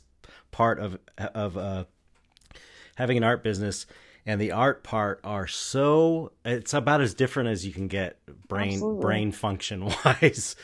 So, and then having to switch from day to day, or sometimes even like, usually my day is, the first part of my day is business stuff. And then the second part is the art stuff. So it's like, you're switching gears, or me, every day. It's kind of makes you feel like you're crazy sometimes. And just getting in the flow, getting in that mindset is, after you're doing all these, clerical things and dealing with customer service emails and technical things about your printer not working and, printing orders, and then switching to go, I'm going to go relax enough to make a great piece of artwork. It's like, it's hard to do. It's hard to do. And you can't, like, you're right, you can't just toggle between the two. It's not like a switch. Yeah, exactly. You need to transition over somehow, and then it still might not work. And right. I think there's that expectation too with social media, that it's like you have to have the consistently good art, every day, or at least every week, or this certain productivity level. And it's just, honestly, it's like being self-employed is not all that it's like everyone thinks it is, in terms of just a bunch of free time to do art. I have to say that again, because I feel like that's a total myth too. No, I make this analogy of, I thought, let me see, how do I say this? When I was at Effects, I was thinking that having my own art business, I would be like this is my Effects job, happiness. I felt like it would be like this much better, or you can see like way up there. Yeah, way up there. And what it turns out to be, it's like about that much better. It is better. Yeah, it's better than the day job. I say, for me, it's better than working the day job, but it's not amazingly better, because you're getting all this other shit that you don't have to deal with when you just are relying on a day job for money. Yeah, it's a whole different ball game. Yeah. It's like you get creative freedom, but you also have to work every single day for ridiculous hours, and you can't take time to be uninspired, or it's like you have to turn it on, and you have to do it even when you don't feel like it, and if you get sick, you're screwed, and you have to work anyway. It's like, it's really crazy. It's not for the faint of heart. That's for sure. You have to decide if you're willing to do all that, to have no health insurance and no paid time off. And yep. I don't have any of those things through my job either, but I'm just saying, like, it's just like, it's just like you have to budget for those things, and that's already hard as an artist living in a major city where cost of living is high, and it's just But again, those are all choices you make, and it's I feel like there's definitely a school of thought out there of people who think like artists who aren't living off their work, it's because they don't want it bad enough, or they don't work hard enough. And I don't think that's it. Some people just aren't cut out to do both of those things, and maybe they don't want to keep up with all that, and that's perfectly fine too. Right, exactly. Yeah, that's fine. It's fine. It's not for everybody. It's not for everybody. I remember hearing Jeff Koons, that sculptor Jeff Koons. I saw some interview, and he, maybe he was saying this completely. I was never really a fan, actually. I'm not a big fan, but he said this one thing during this interview, and ever since then I've kind of hated him. I can't get over it. But I think, looking back, maybe he was just trying to be provocative. But even being provocative for the sake of being provocative pisses me off. But he said, I just think that I'm so successful because I want it more than everybody else. Oh, for fuck's sake. And I'm like, fuck you Seriously. Fucking asshole. That is so wrong. That's like the same freaking myth that only hardworking people are rich. It's like, that is such bullshit. It's like some of the bullshit. hardest working people I know are people who make minimum wage. Absolutely. That is the stupidest idea ever. Yeah, fuck that guy. Sorry. It's like, you were just lucky that what you wanted wanted to do aligned with, so many different things, Right. like And where society is, the country you came from, all well, these different things. Like, that anyway. probably that, plus he knew the right people that could get Right. him the right collectors, because And on that level of the blue chip level, it's all who absolutely. who gets anointed as the golden child that Mm-hmm. deserves to be collected, and a bunch of people laundering their money, a bunch of rich people basically laundering money. It's such a scam. It's so weird that level of the highest level of art, of fine art, is so corrupt, because Mm-hmm. what art is at its essence is such like a spiritual, magical, real spiritual thing. And then on the highest level of it is like the most materialistic, corrupt, fake bullshit. And the art sucks on top of it. Exactly. It's not like so even what are you getting out of it? Yeah, and it's not even like the artwork is the best at the top either. No. It's such a weird, oh my God. But it's just like anything great, the people on the ground level are the ones doing the great work, the people. Yeah. Fuck them. But it's crazy. We were just like I said, on vacation. We actually love to go to art museums and stuff like that. And some of my favorite art is from late 1800s, early 1900s, those figurative painters and stuff that painted just incredible stuff. And those guys, at least at their heyday, they were the best paid artists, right? They were the ones getting the big shows. Right. But the art was actually good. I know. It's like, what happened? Yeah, you'd think at that level you'd at least be like, you know what? I know this whole system's corrupt. I'm getting way more money than I deserve. The least I could do is try and make really incredible, amazing artwork. But it seems like I don't know. It's a whole nother debate. It's a whole other debate. It's a whole other world I don't really know anything about. So maybe I'm missing something. But yeah, that is kind of something I wanted to ask you about. Did you get like a good art history education in college? Because that's one thing where I feel like I really missed out on because I didn't go to college. I'm not really up on my art history like I should be.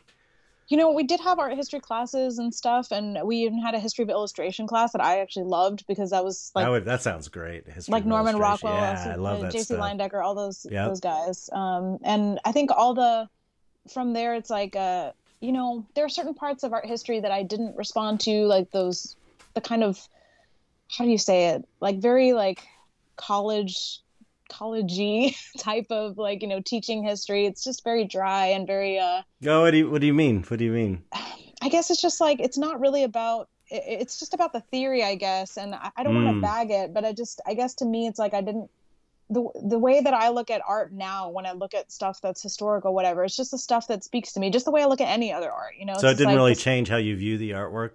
Not really. Like, I guess it explained more to me how political art is, or how, this whole game that we're talking about just right now, like it made some of that make sense, just in terms of at the time, this is what was, what was thought of. And maybe, actually one of the biggest things I learned from art history classes is some paintings that you wonder why the heck that's famous. They kind of decoded it for you and say, this meant this, all the symbolism behind it, which is definitely interesting. But when I go into a museum, I don't actually love looking at those particular paintings, even if I understand the significance. So it's just, I think there's people who love that side of art history and are intrigued by that. And I found it interesting, but it's still not why I respond to art. To me, it's like, it's a painting that was done hundreds of years ago. And I could see that, I'm looking at a painting right now, talking about it, by John Singer Sargent, that's on my desk right now. This lady right here, I can show you real quick, but I can see this woman's gaze. Like, she's right there. Yeah, it's incredible. It's an amazing one. He captured her, it's like, or just like the storytelling in an image where I can see this scene playing out or whatever. It's the same stuff that I look at in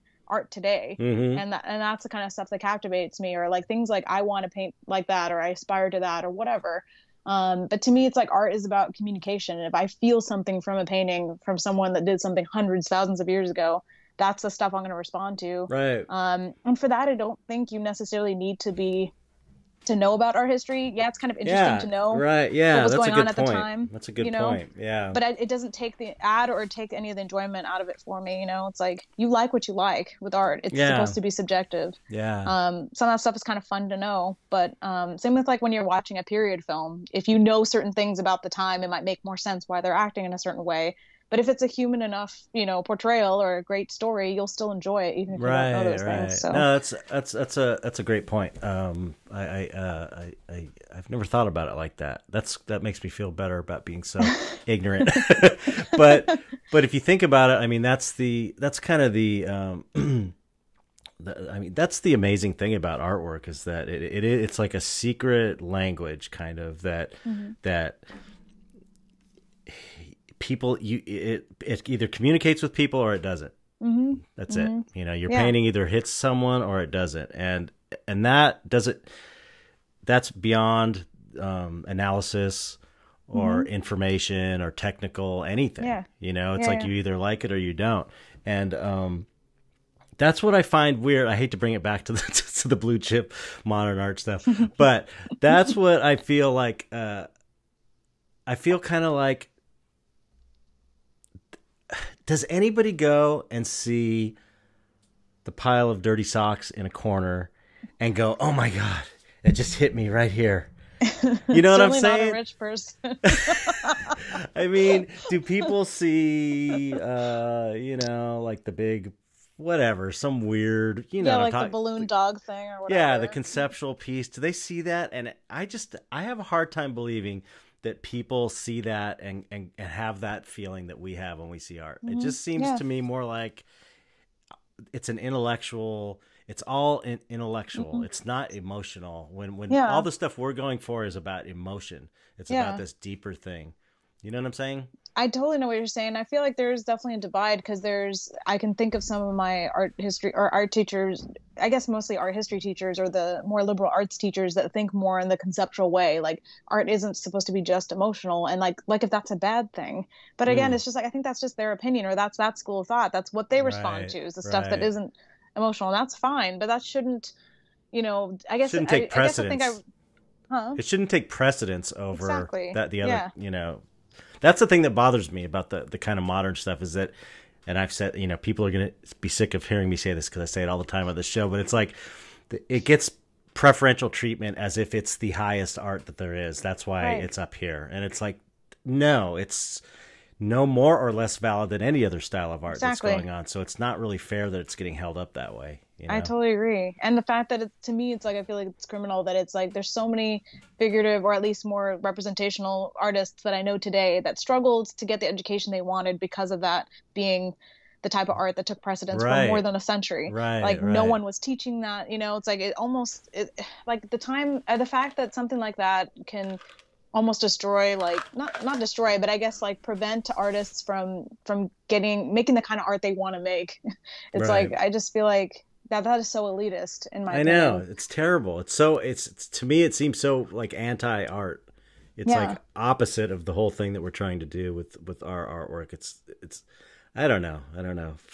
And in some weird way, I can't think of, for instance, in writing or in music, that ever happening, like where, something like they're trying to make just nonsense like sounds or something into music. Like that has never been a thing that took over the entire industry. It's not and like affected people from taking singing lessons learning how to tune a guitar. Yeah, or what a great point. It's not like a noise band, which is a thing, and there's an appreciation for that. But it's not like all that's held up as the highest music, and so it gets all the awards and everything. It's weird.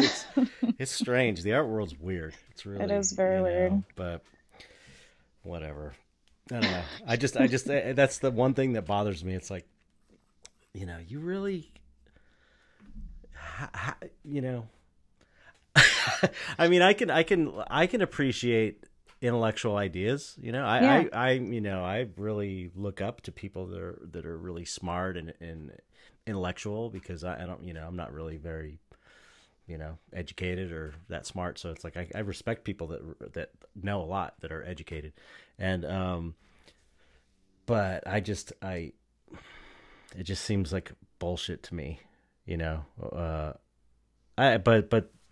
art being a pure or a mostly intellectual thing just doesn't feel right to me. It just seems funky. It just seems, it's like all these intellectual elites took art over, is what it seems like to me. And it's not, it sucks. Yeah, no, I agree. I completely agree. I think most people feel that. I think most artists I know think that way too. But Yeah. you know, I think any kind of gatekeeping institution is yeah, just obnoxious to me, where it's just like prevents totally. people from pursuing something because of the way things should be. Like they're all just social constructs, and they're not, Right. they're not But necessarily true. They're and just the yeah, moment. but that's the true amazing thing about art is that it does, you know, it hits a person in an emotional way and communicates with them regardless of any of that stuff. Mm-hmm. That's how you know it's real. Yeah, You know, exactly. that's how you know it's real is when it strikes a chord and it makes you, or you know, with music or any great art form, if it makes you like cry or makes you just feel, that's the true test. You know, Mm-hmm. that can't be faked. Exactly. You know, so Yeah. fuck them. Fuck fake shit. Fuck that fake shit. In a weird way, I kind of wonder though, like on some kind of like on a cosmic level, I always wonder, maybe since art reflects the culture, art has always kind of been a reflection of the culture. Mm-hmm. Maybe unintentionally, because I don't give that blue chip world that much credibility, but maybe unknowingly they are representing how bullshit and fucked up the whole world is. Because the world is level, yeah. more fake than it's ever been, Yeah. more unnatural than it's ever been, more full of shit than it's ever been with, you know, social media, reality shows. I guess that's the cynical take, though. I feel like it is cynical. I definitely have a cynical side to me, but I think at the end of the day, I keep going because I believe in some semblance of humanity, right? Or at least I live for those moments. Yeah, when we for can sure. connect. Yeah. And then I guess to me, that's the kind of art I want to make. It's more aspirational, I guess, which I didn't realize. Definitely. I feel like my sister or, you know, some of my friends think I am definitely more of a cynic, but I guess my choices in my art prove otherwise. Right. Yeah. If you're a real cynic, you'd be taking your dirty socks and throwing them in a corner and charging $500,000 for it. But yeah, that's the one thing I go, well, maybe they are, maybe it really is on some weird level. Maybe it is truly reflecting the culture in a sense, in that way. Yeah.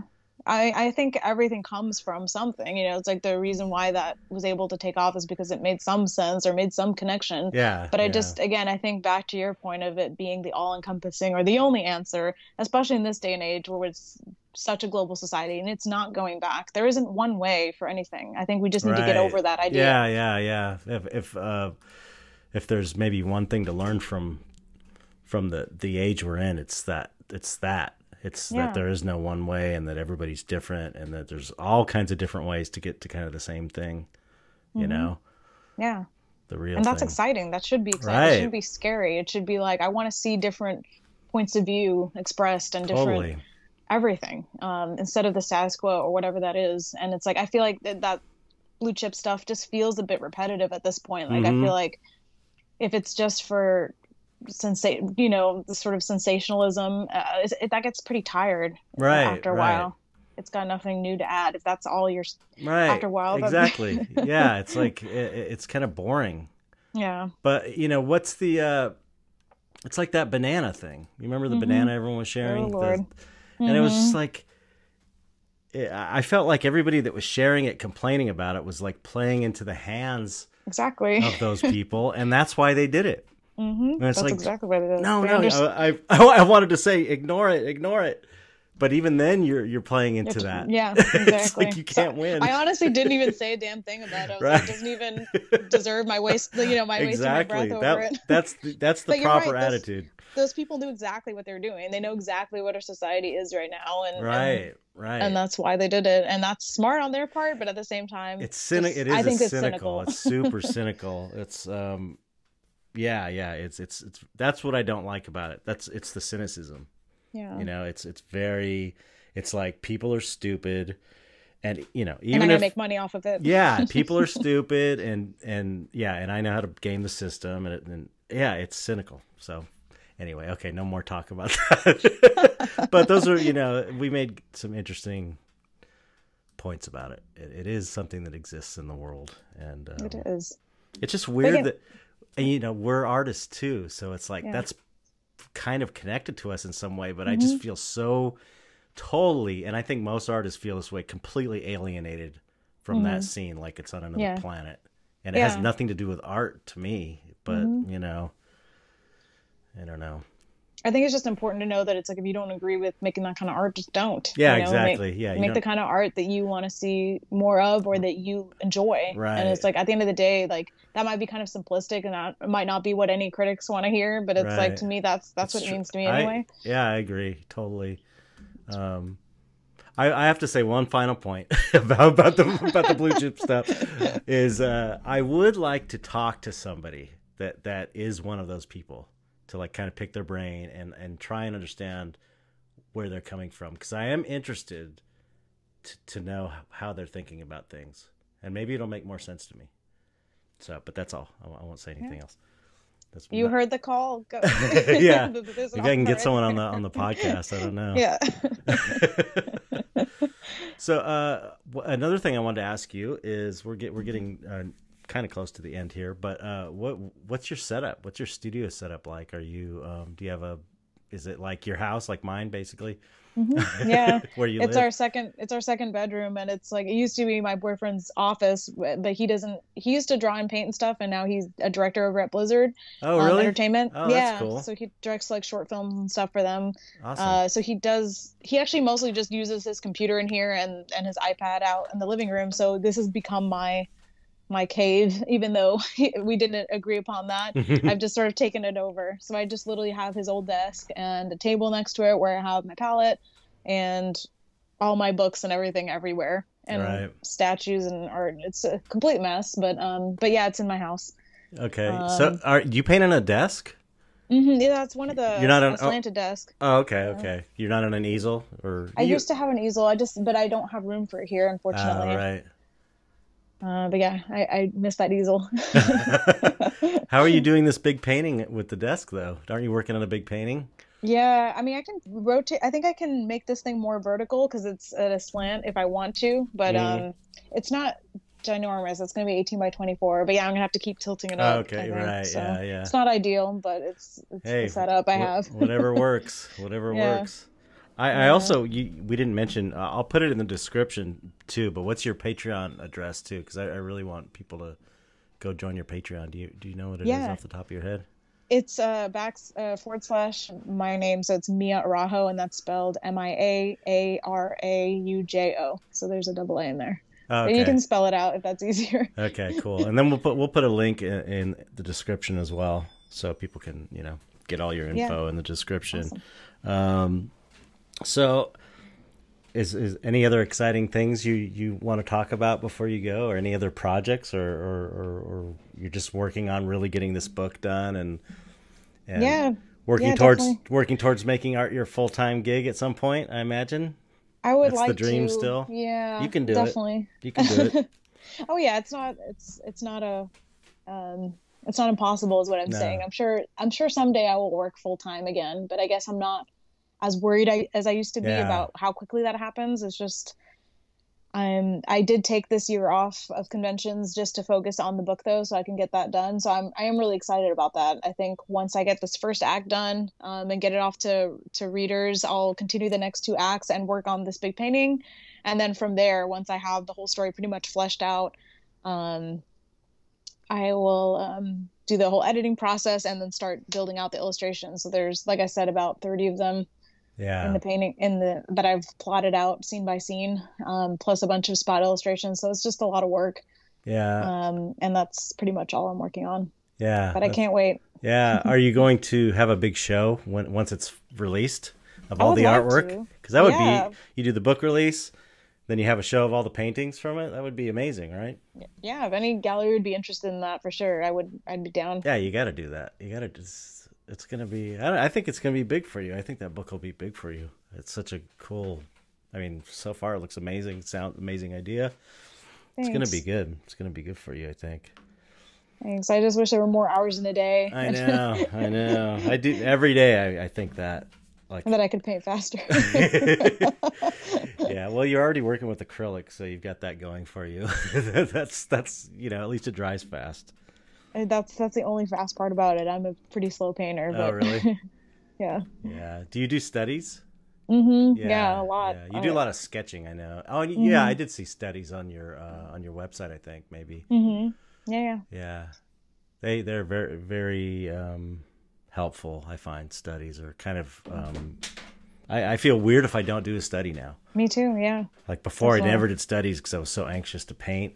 Mhm. Once I got in the habit, now it feels uncomfortable if I don't do Yeah. a study. Like, oh, I don't know what I'm doing here. And Anytime I jump in before finishing studies or figuring things out, I always regret it because I'm always figuring it out as I paint, I and then know, it's really right? And then it uncomfortable. takes you like 2 or 3 times longer, Exactly. and then you're dealing with mistakes instead of just dealing with the painting. Yeah, yeah, That's what I always try and tell people that about studies. You know, younger painters and stuff. It's like, do your yeah. Hmm. studies. I resisted it for years myself, so I understand not wanting to take the time. But the other thing is you sell the studies, and then you can make a There little you go. extra money. So it's totally worth Exactly. it. Same goes for sketches too. Hmm. You know, Definitely. It's like rehearsal, and then the painting right? is the concert or the There you performance. go. So That's a good way to put it. Yeah, that's a good way to put it. Rehearsal. It's like you're rehearsing for the painting. yeah, yeah, yeah. What a cool idea. Well, okay. One last thing. What's your technically? What's your technical process with painting? Do you like an underpainting person and slowly building things, or do you kind of like you know? Because I do underpainting. I Mhm. build it up slowly, kind of, and then I do a Yeah. lot of color glazing to get my colors. But how do you do it? I actually don't do it. I mean, I block in sort of local colors instead of doing an underpainting. I do want to try that at some point, just Mm, like a sepia tone underpainting.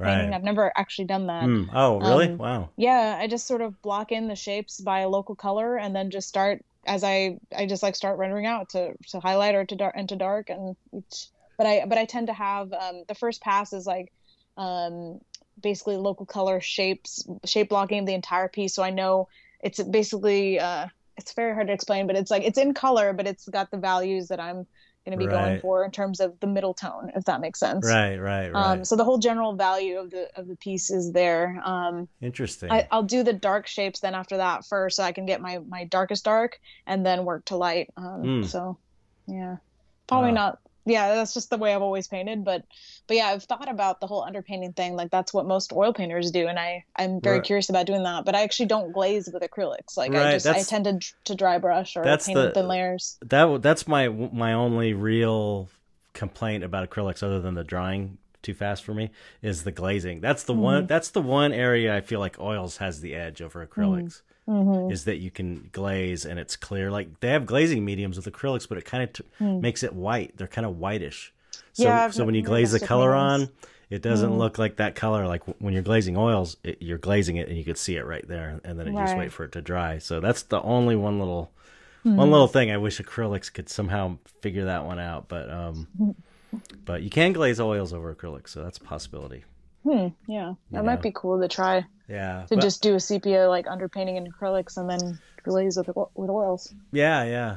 I mean, I only do it because I only do the underpainting because that's how my dad did it, and so I kind Mm. of grew up watching him. And um, I got a book when I started painting too, of Boris Vallejo, and he talked Mm-hmm. about how he did his paintings. He does the brown underpainting, and I think Right. Frazetta maybe. So it's like kind of the artist that influenced me did it. So I just Yeah.